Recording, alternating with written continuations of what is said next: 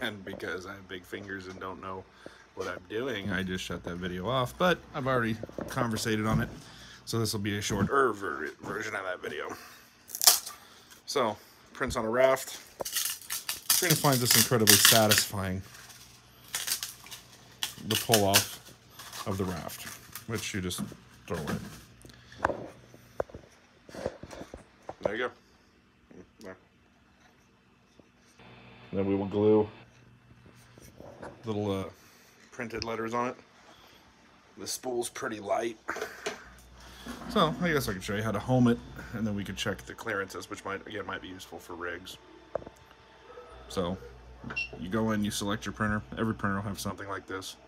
Control, not that button, not that button either. This button, Lily's barking at something. So we'll tell it to auto home. The printer's gonna go and do its deal. These are not as exciting. I'm less likely to get hurt doing these, I suppose. If I had a GoPro yesterday when I cooked dinner, that might have been entertaining, because I did manage to remove a portion of my thumb. Not focusing very well. It's super glued, so I'm fine. Okay, so there, it's auto homed. Then you go back in.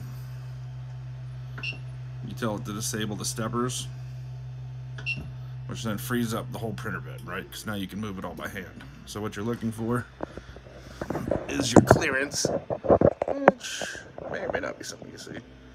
Your clearance between that head there and the bed.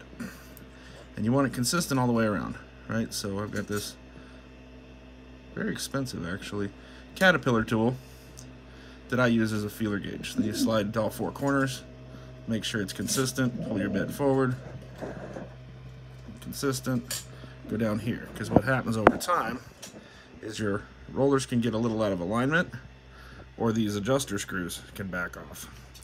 And then that will cause some weird prints. So there you go. We're pretty consistent all the way around.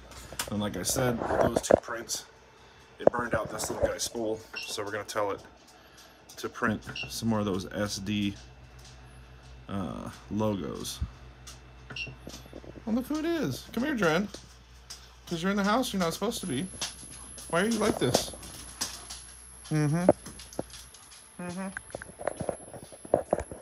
Punum. And there you go. Now it's going to print. This print will only take about 4 hours. And then I have to figure out something for dinner. So we'll figure out that. Then maybe start a different print tomorrow, or mess with the resin printer. Anyway, like, leave a comment.